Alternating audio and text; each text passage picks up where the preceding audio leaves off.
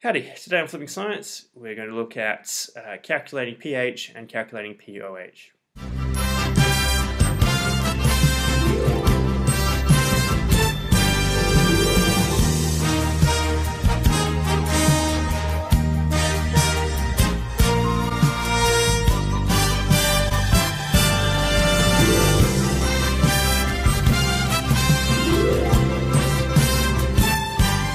So what is pH? If we look at solutions, we can see if they are acidic, if they are neutral, or if they are basic. And one way of doing that is measuring how many hydrogen ions are present in the solution, or how many hydronium ions are present in the solution. And that gives rise to the pH scale. So the pH scale, it's a scale that goes from 0 to 14. Acids are anything with a pH of less than 7. Bases are anything with a pH that's greater than 7, and neutral solutions, they have a pH of exactly 7. So how do you calculate pH? The pH scale is based on a logarithmic scale, so it deals with really small numbers.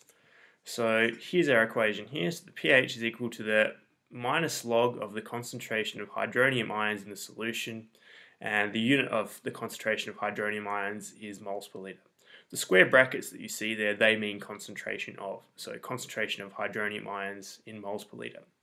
So if you're given the hydrogen ion concentration or the hydronium ion concentration, you can figure out pH using your calculator. If you're given the pH and you need to calculate how many hydronium ions or hydrogen ions are present in the solution, then we rearrange the formula and we get this one down here. So the concentration of hydronium ions in moles per litre is 10 to the negative pH. So this is the anti-log of the log that we have down here. So let's do some examples. First question here says calculate the pH of a solution of hydrochloric acid with a concentration of hydronium ions of 6.4 times 10 to the minus 4 moles per litre. So the first thing I'm going to do is I'm going to write my equation. So pH equals minus log concentration of hydronium ions.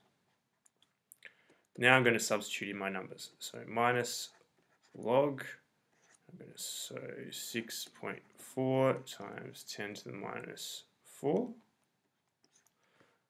And now I'm going to go to my calculator. So I do negative log 6.4 raised to the power of minus 4 equals, and I get 3.19. I'm just going to round that off to two significant figures because that's the data that I have in here. So it's going to be 3.2. So my answer there is 3.2. Next question says calculate the hydronium ion concentration in moles per litre of an ethanoic acid solution of pH 2.9. So now I'm going to use my inverse calculation. So the concentration of H3O plus equals 10 to the minus pH. So that's 10 to the minus 2.9. And now I'll go to my calculator again. So the button we use is inverse log, so you press shift and log, so that's the 10 to the inverse log button. Then we do minus, and make sure you remember the minus because it's very easy to forget it, 2.9. And I get 1.25 times 10 to the minus 3. Again, I'm going to round that off to two significant figures, so it's 1.3 times 10 to the minus 3. So put in my answer, so 1.3 times 10 to the minus 3, and make sure you do your unit, and that's going to be moles per litre. The next bit we're going to look at is pOH. So strong bases are ionic hydroxides that completely dissociate in water, releasing their hydroxide ions. You need to look at the formula of both your acids and your bases when you're looking at calculating these things to see how many hydrogen ions for an acid or hydroxide ions for a base are being released. So if we look at sodium hydroxide, when we put that into solution, it's only going to release one hydroxide per molecule. If we look at magnesium hydroxide though, it's going to release two hydroxide ions per molecule. So that's something to think of when you're looking at your acid or your base and you're calculating pH or pOH. So if we're trying to figure out the pH from a pOH, we need to use this rule. So the pOH is the proportion of hydroxide ions. That tells you how many hydroxide ions are present in your solution. If we know the pOH, we can figure out what the pH of the solution is. And you calculate pOH in the same way that you would calculate pH. So the formula is the same. That's what we have over here.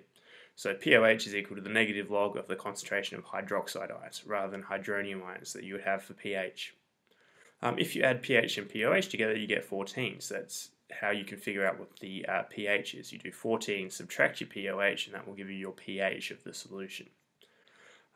This is based on a bit of mass, so the concentration of hydronium ions times the concentration of hydroxide ions is going to equal 10 to the minus 14. So that's the mathematical relationship. So let's do an example. 0.35 mole of calcium hydroxide is dissolved in 1 litre of water. Calculate the pH of that solution. First thing we need to recognise is how many hydroxide ions are going to be released from the 0.35 moles of calcium hydroxide. So write the equation for this, so CHOH. Now, the key here is calcium hydroxide. There's 2 hydroxide ions for the calcium ion. The reason for that is, and we'll see when we do this, so calcium's in group 2, so that produces a +2 ion, and that's going to be aqueous, dissolved in water. So we get 2 hydroxide ions being released. So our ratio of calcium hydroxide to hydroxide ions is 1 to 2. So our number of moles of hydroxide ions is going to be 0.7 mole. The reason for that is it's going to be twice the number of moles of calcium hydroxide. So there's a 1 to 2 ratio there.